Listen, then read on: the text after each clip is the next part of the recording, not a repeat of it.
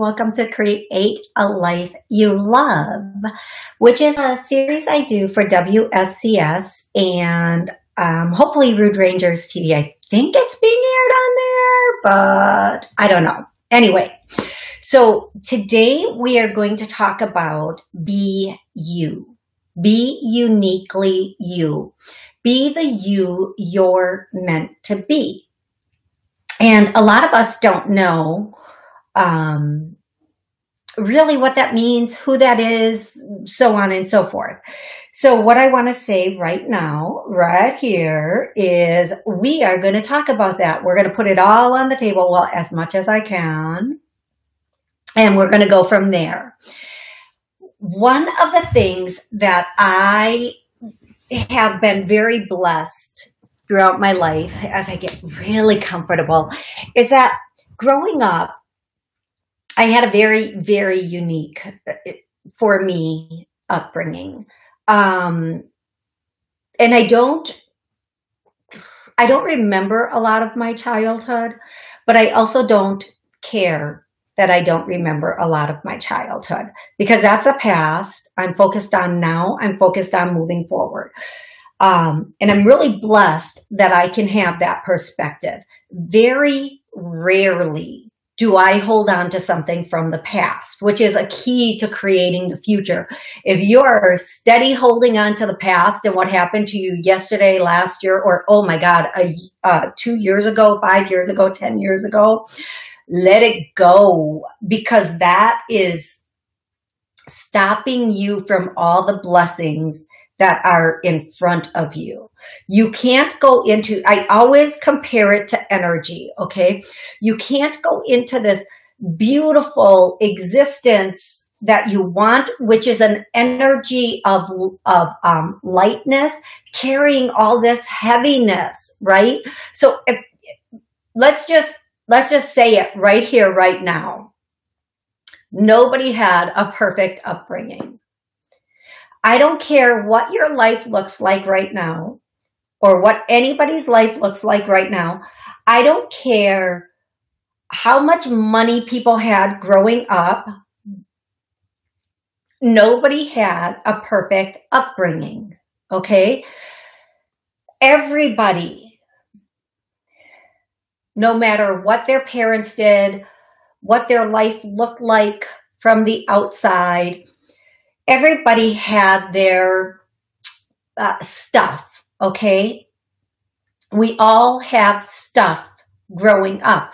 We all have stuff in school. It just looks different. We all have stuff as adults, right? We have stuff that we have been given as gifts on our path to help us learn to cope and to create.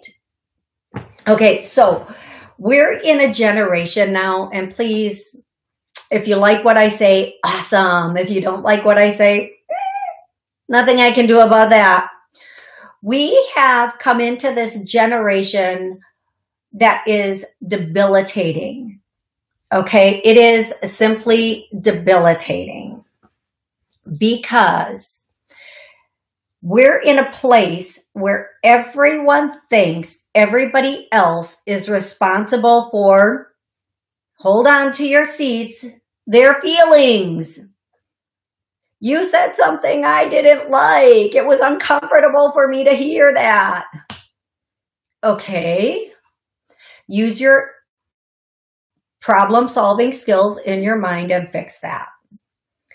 Things are going to happen you don't like. If you didn't learn in childhood to hear something you didn't like and cope with it, learn it as an adult. Because there's a lot going on out there that we don't like. Everyone.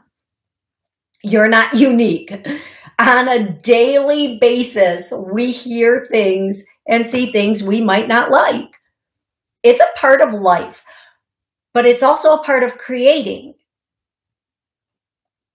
Because when you have something in front of you you don't like, whether it's as a child or as an adult, you have the opportunity to create a solution.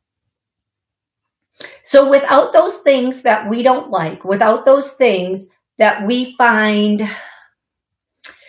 uncomfortable, whether they be feelings or actual feelings are actual things, don't get me wrong, but actual things like physical things in front of us, we don't have the opportunity to find a solution, a resolve. Okay? So part of everything that happens in our life, even in childhood, whether we remember it or not, is something that is helping us create our life and our future, our moving forward. So no matter what your past is, you have to look at it as a gift, as a present that allowed you to create where you are now. And if you don't like where you are now, guess what? It's okay. Because you have the ability to create, recreate, co-create this existence that is amazing. I don't care who you are, what your background is, where you come from, what happened, why it happened. You have the ability to create an existence that is amazing. Now, without going into too much detail about my past, because again, it's my past. It might have helped me get to where I am and have a lot of understanding for where I am, but it no longer dictates where I'm going. And I sure enough don't carry it around with me like a victim. If we are in that space of, but this happened, and if we say, but, and follow it up with anything like this happened, or this statement, you don't understand. Okay, you're probably right. I don't understand because I don't have those thought patterns. Change your thought patterns. But I didn't have a perfect upbringing. I didn't. Believe it or not, I don't know anybody who has. I don't know anyone who comes from a perfectly functional, perfect parents situation. And again, I just said this on Psychic Medium Toni Green, my show that airs every Monday at noon on YouTube Live, on Rude Rangers TV. They air it on Roku, and on Amazon Fire, and I think on Apple TV. But I just said this, if you have the perfect life, the perfect upbringing where nothing went wrong in your life, please write that book, make that into a movie, because I think everybody would like to know what's that like, what's that about. But I spent a deal of my childhood in foster care. And, for the reasons that we go into foster care, not because, and my mom was not abusive to us. I did not go in because of physical abuse from my mother. Okay. It was more of a, this is a lot more than I wanted to put out there. It was actually, being left with people who were babysitting for us that should not have been, and inappropriate things happening at a very, very young age. Okay, so I wish I could stop this and redo it and take that part out. But, all right now, here we go. We're just going to continue. Okay, so having said that, I think I just want to stop this show and delete it right now. I'm not comfortable talking about myself like this, but I'm just going to stop now. But the point is, we all have stuff, and we all have the ability to create, to take those things and use them as tools to help us form our future, or roadblocks that keep us stuck. And if you think for one moment that just because you perceive somebody else's life as better than yours, that it was better than yours, they just maybe don't put their stuff out there. Maybe they don't go around vomiting their whole sad or every bad incident that happened in their life on everybody. It doesn't mean it didn't happen. It doesn't mean they didn't ever have a bad experience. Maybe they just don't let it rule their life. Now, I believe everybody has a purpose, and the things that form us, even in our early childhood, help us become the people that we're meant to be. Even the things happening today in our life are helping us become the people we're meant to be tomorrow. You have gone through a very unique set of circumstances, an extremely unique set of circumstances. Even if somebody else went through what you went through, even if somebody else experienced some of your experiences, nobody has experienced exactly what you have in the way you have. Nobody can bring your experiences to the table. Nobody, your life experiences, your educational experiences, whatever they are, nobody can bring them to the table the way you can. And I believe, I don't care what anyone says, every single person has a purpose, a reason for being here, something they are here to accomplish. And in many cases, we have many purposes. Sometimes it evolves from here to here to here to here to here, and it's in the same industry. Other times you can go from being this, like I started in the health and fitness industry at the age, I think, of 16. My first job was in a health club, and I loved it. I would have probably stayed in the health club industry my entire life. Like working out is one of my favorite things. I know most people just hate it, but I love it. And I love muscles. Like I have a really small bicep, but I love my little bicep. It's so hokey, but I love it. I love working out. I love the endorphins it releases. I love the feel of working out. And I've known since I was very young, strong body, strong mind, strong body. They go hand in hand. It's that willpower, that control of yourself. So many people are out there trying to control everybody else because this is out of control.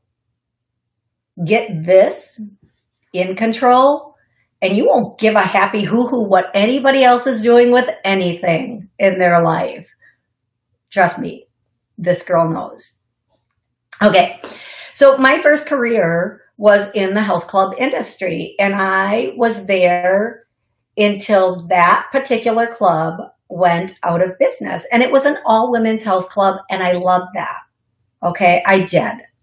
And I worked my way up to a district manager where I was managing 3 clubs, and I was so happy. Now, my idea of a dream job and somebody else's idea of a dream job are completely different. Because we are unique. We're not all supposed to have or want the same things. I'm very blessed. Growing up, nobody ever told me, you're supposed to be this when you get older. You're supposed to be that when you get older. It just kind of happened for me. And it always happened naturally. Like whenever one step was done, another step was there. When the health club closed, one of the girls who was an employee of mine called me and said, hey, where I'm working, they have an opening. You're going to be perfect. Get here now. I didn't even get interviewed. I walked in there like, start. Because she had told them about me. And I was like, okay, what do I do? And so I've always gone with the flow. I've never been in that place. Well, we all have moments, and I'll tell you about one of my moments in a moment. We all have moments where we fall, sometimes literally. And we all have moments where we falter, okay, where there's a little hiccup. But do we let that, do we let it keep us down? Do we let it put that big rock or boulder on our back that we can't get out from under? Right? No, we don't. Instead, we keep moving forward. We don't get to the point where we fall. And we don't especially get to the point where the boulder's on our back. And then if the boulder is on our back, if we feel like there's a boulder on our back, we just have to say to ourselves, the boulder's empty. It has no weight. I'm going to get up and I'm going to keep going. Okay? I believe and I know with every ounce of my being, the more we're in the flow, the more we're moving forward, the more we're going on that path, on that track, in that direction to where we want to be and what we want to do, even if we don't know what it is. Listen, when the health club closed, I had no idea what my next step was going to be.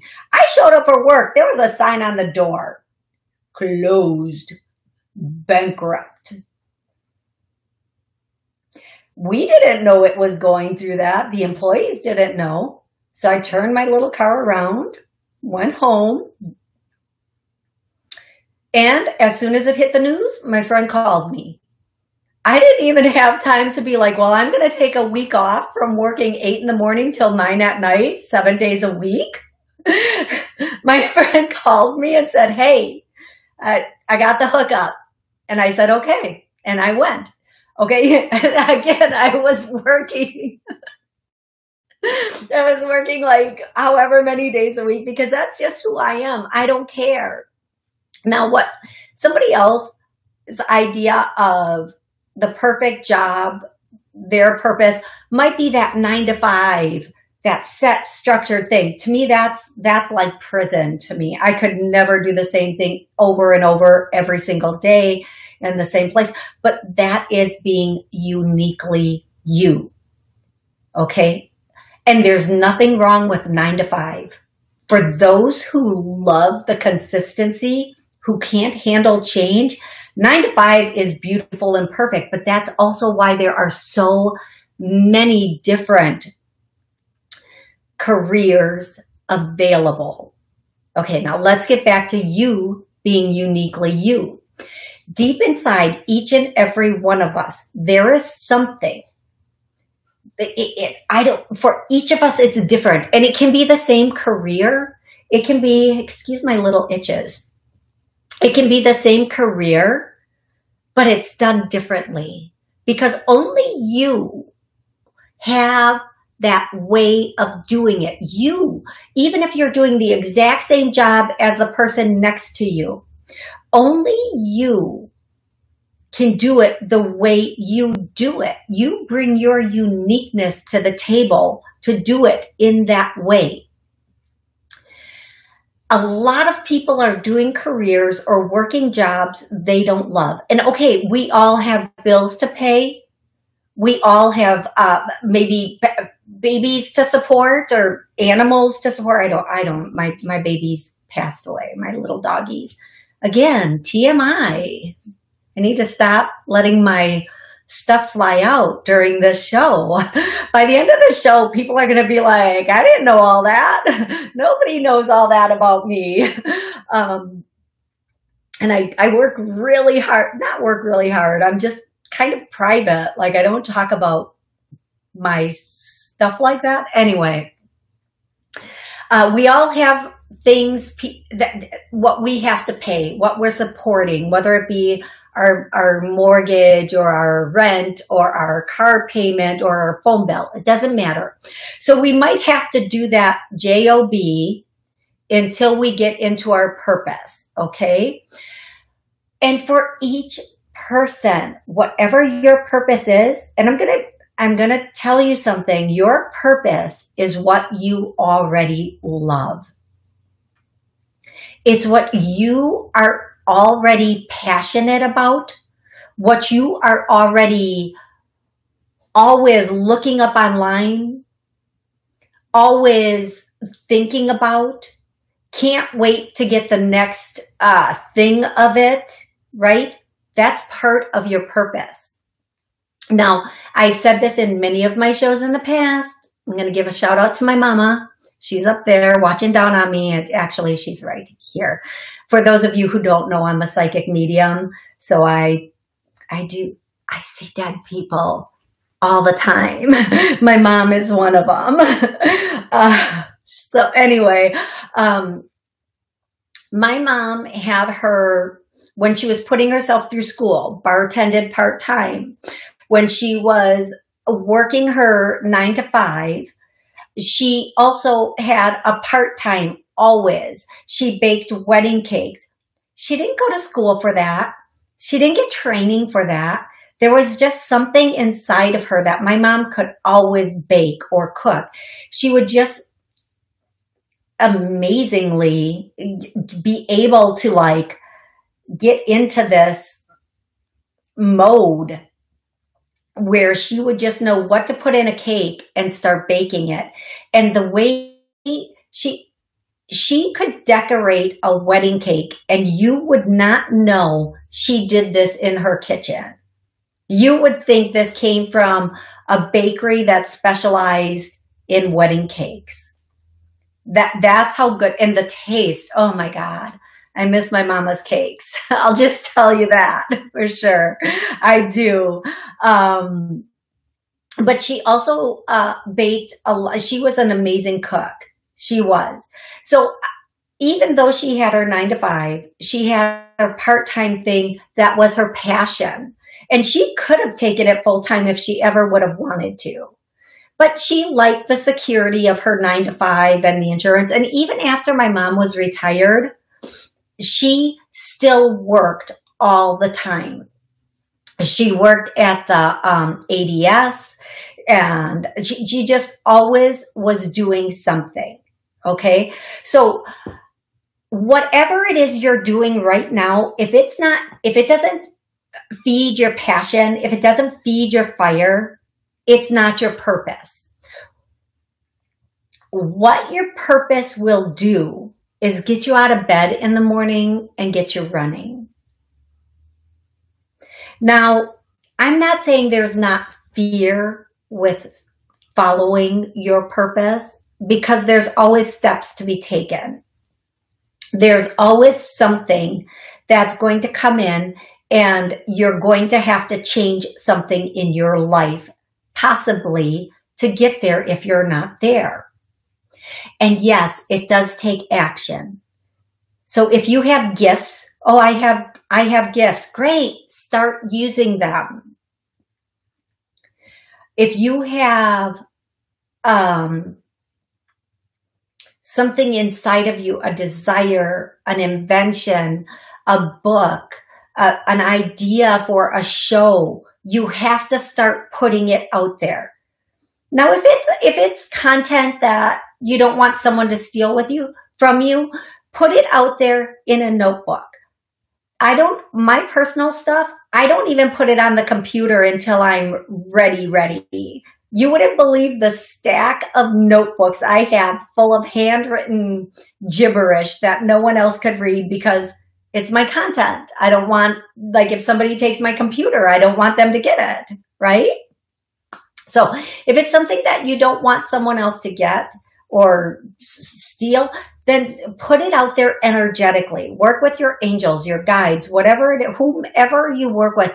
I know CEOs of companies that are, no one would ever guess this, but every morning they sit down. I know one guy particularly who sits down every morning with Vince Lombardi, and he has a round table with these people who he truly admired.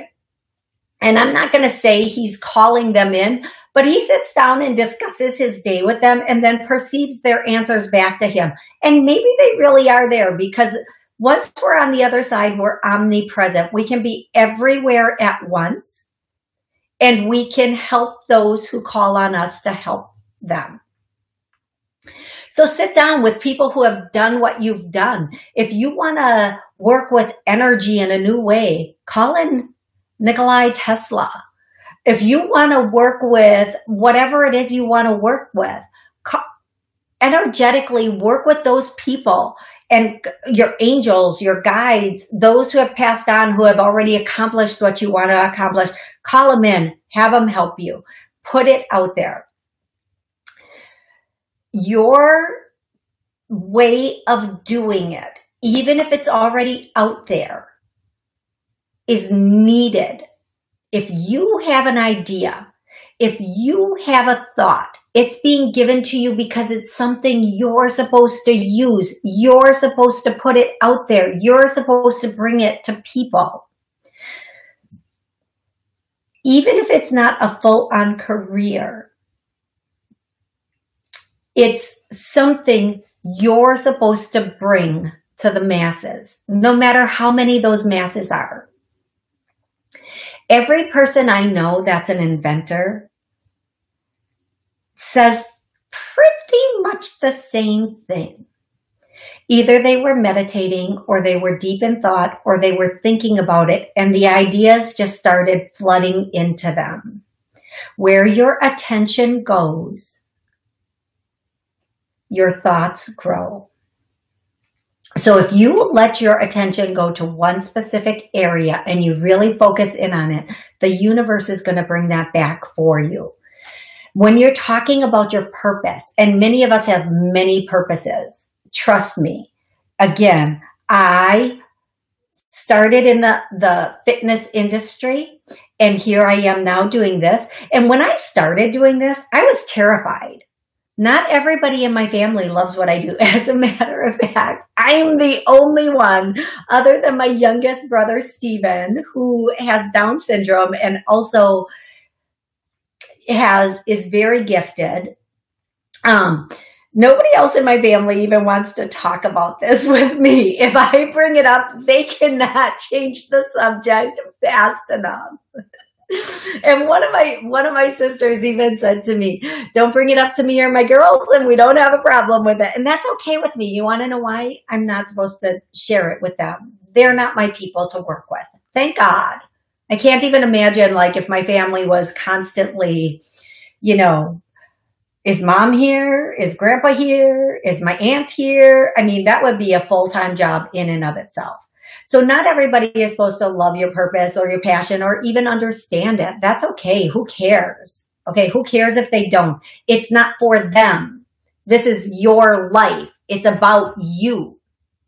And you're the one who takes the ball, who takes the reins, who takes this by the horns or whatever thing you want to say and rides it to your glory.